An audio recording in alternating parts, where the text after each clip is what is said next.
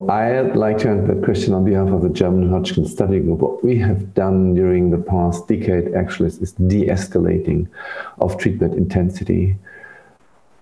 Because we have an intensified upfront treatment of Hodgkin lymphoma, we have excellent results on the one hand, but also it's burdensome for the majority of patients.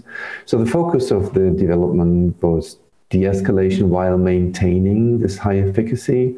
And this could have been done successfully by the implementation of a response-adapted treatment and response assessed by metabolic tumor assessment by PET. And by doing so, we were able to omit radiotherapy for most patients from the treatment. And also, we have been able to reduce the treatment intensity for advanced stage patients from 8 cycles, then down to 6 cycles, and nowadays, for most patients, to 4 cycles only.